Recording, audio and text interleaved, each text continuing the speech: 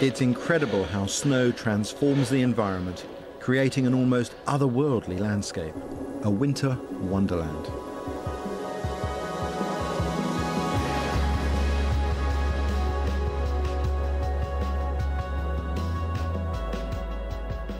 This is Arctic Sweden.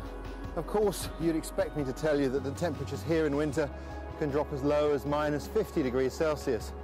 But perhaps the more significant figure is the average winter temperature, which is -10. That means that just to live here, you have to have a knowledge of bushcraft. What's interesting is that here in Sweden, traditional skills of bushcraft survive alongside modern outdoor skills. And the reason for that is, of course, that they work.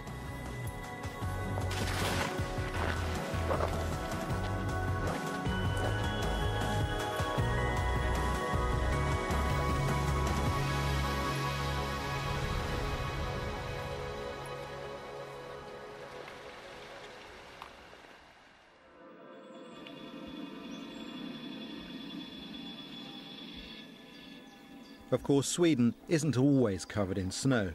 I start my journey in the late autumn, before the lakes are frozen over.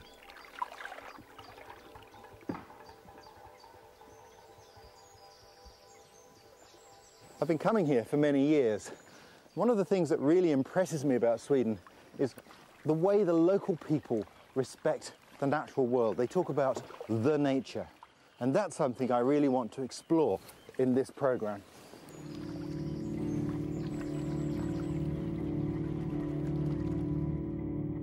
Sweden is a long, thin country, which at its most northern point is 240 kilometres inside the Arctic Circle.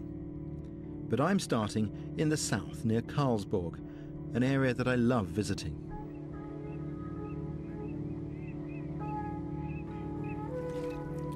The landscape here is typical of Sweden, which has an abundance of natural resources. There are more than 100,000 lakes, most of which have water so clean you can drink straight from them. I'm really looking forward to spending a couple of days in this area, exploring what the forests have to offer at this time of year. And in such amazing surroundings, it hasn't been difficult to find a suitable place to set up camp. Canoeing and camping in a landscape like this is the nearest thing I know to a religious experience. It's just beautiful. But at this time of year, the days are short, so you'd have to be very conservative about what you try to achieve. And also, with the summer visitors gone, the forest is so silent. You can hear a woodpecker tapping at wood half a mile away across the lake. It really is amazing.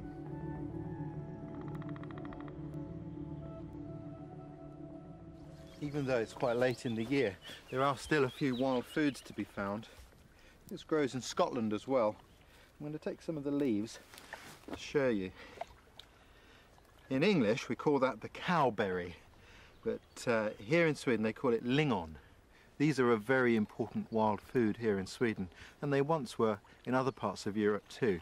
And the reason for that is that they're a natural preservative. If you put these berries in water, you can store them in that way all through the winter. In the old days, people used to add them to other fruits. In England, we used to add them to pears, sometimes to apples as well, to help preserve those fruits before we had refrigeration. In the north, these are a very popular accompaniment made into a jelly added to wild reindeer meat. It's fantastic.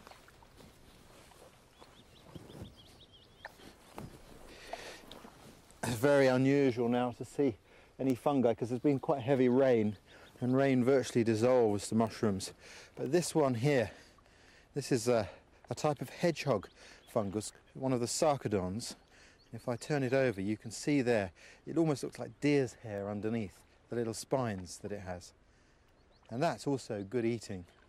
Isn't that beautiful? It does look just like deer's fur. I'm being joined by an old friend for the evening, Lars Felt, the father of survival training in Sweden. Hey, Lars. Hi, Ray. How are you? Find a place. Yeah, perfect. Good. There are a few rocks here, Lars. Be careful. Okay. I've known him for more than 20 years, and we've spent many memorable trips together in the wilderness. Good to see you. See you again. Excellent. Yeah. Would you like some coffee? Oh, please. In Britain, in spite of the recent Right to Roam Act, there are still many places we're not allowed to go. But here in Sweden, there is an ancient right called allemansrätten, which allows almost unlimited access. Like many Swedes, Lars spends much of his free time in the countryside, taking advantage of their relaxed laws. People here, they can stay in the land and they can walk through the land and they don't have permission. There are some rules in national park and things like that, but normally you can go and stay one night with your tent, even in private land. What about lighting fires? It's some regulation in summer when it's very hot, but most of the year you can make fire. There isn't a mess. People don't leave tin cans and beer cans in the fireplace. Why is that, do you think? I think it's an old tradition in Sweden that it's not only right, it's also respect. I think most of the people learn that in school. And I think also the parents have responsibility. And my responsibility now is to take care of my grandchildren. You enjoy that? Oh yeah. And how old are your grandchildren? How old are your grandchildren now, Lars? 6 and 1.5. You told me just the other day that the young one, he's almost old enough to hold a canoe paddle. Oh yeah. The oldest, she has a little canoe paddle, and next summer he will have one. Fantastic. What have you got there? This is a char, a salmon fish from the lake here. It's for you, if you show me the Indian way to cook it. That has got to be the cheekiest way I've ever heard of getting your dinner cooked for you. All right, you're on. Thank you. Fabulous, look at that. Oh, that's beautiful. Yeah. That is something else, isn't it? Okay, oh, we better put a bit more wood on the fire, I think. Okay.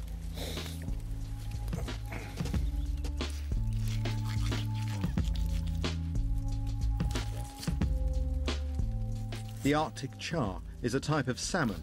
It's highly adapted to living in freezing waters, so can be found further north than any other freshwater fish. I've cooked it many times in many different ways, but one of my favourite ways is a method I learned from the indigenous people of Alaska. Lars is keen to see this unique way to remove all of the bones. I take my thumb and I go down to the spine, and what I want to do is I want to now ease the ribs out of the flesh with my thumb. Oh yeah. But I'm going to go all the way along the fish, like that. That's clever. So we now come over the other side and use the other thumb. That's why we were given thumbs, I think. And away we go. Out come the ribs.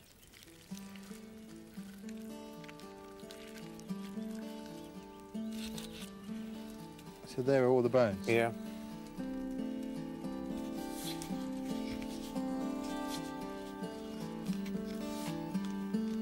I always get very disappointed now when I eat this sort of fish in a restaurant and I end up having to pick bones out on the plate. It seems very unnecessary because it's so easy to fill it. It is. See, oh, that's just the right length. Perfect. Excellent. Good heat too. Good heat, yeah. Lovely. Okay. We'll see. It's cooking nicely. Mm.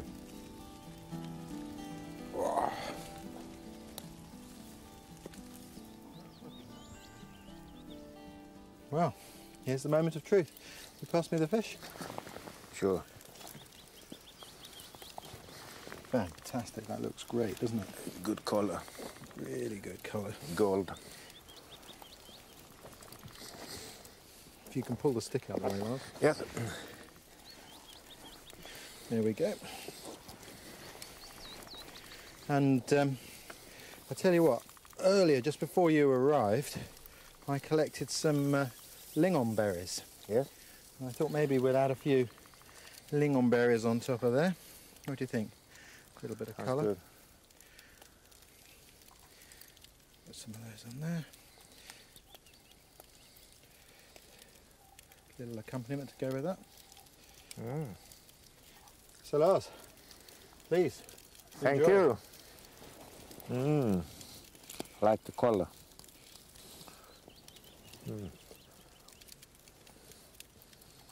Delicious. I'm going to have a bit with some of these berries as well.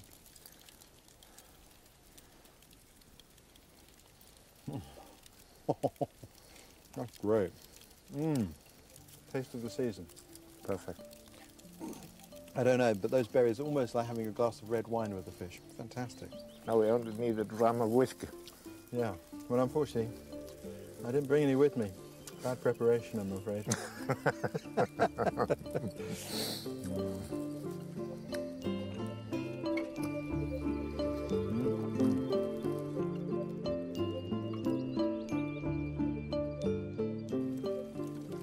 These last days of the year are a really precious time. You know, it's 5 o'clock and the sun has already gone down. By the end of next month, this water will have begun to freeze over, and then the canoes have to be locked up for the winter, which is a miserable experience. Now, it's a magic time. There's vibrant colours to be drunk in, and all of a sudden our campfire seems to leap up and say, hey, I'm important again. It's a great time to be out, especially with old friends.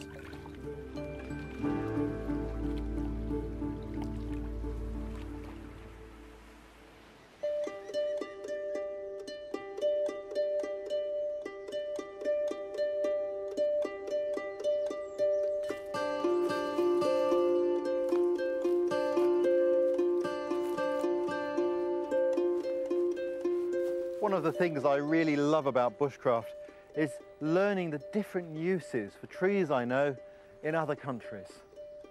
Take the humble Scots pine, for example.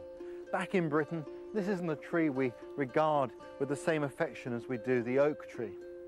But here in Sweden, this is one of the most common trees, and they have an incredible array of uses for this truly remarkable tree.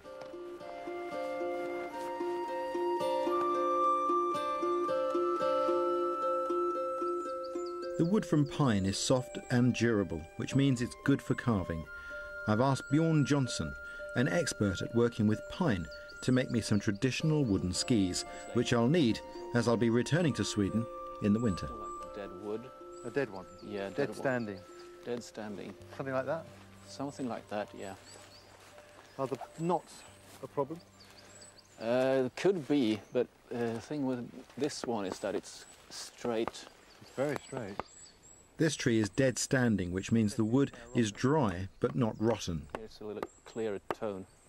Yeah. In it. More of a ring higher up, yeah. Yeah. What do you think? I think that should work quite fine.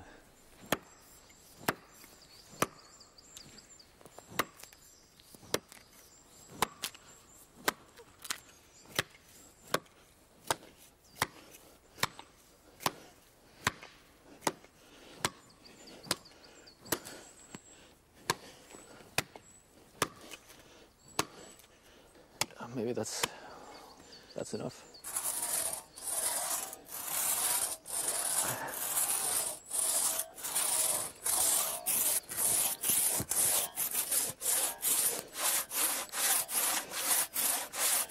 So give it a push.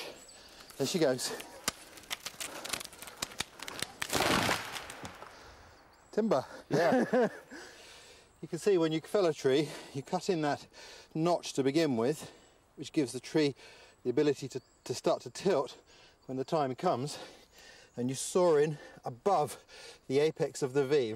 The reason for this is as the tree tilts, it pushes against there, stops it jumping up backwards, and it falls in the right direction. Effectively, this becomes a hinge, and it falls 90 degrees to that, straight as it has.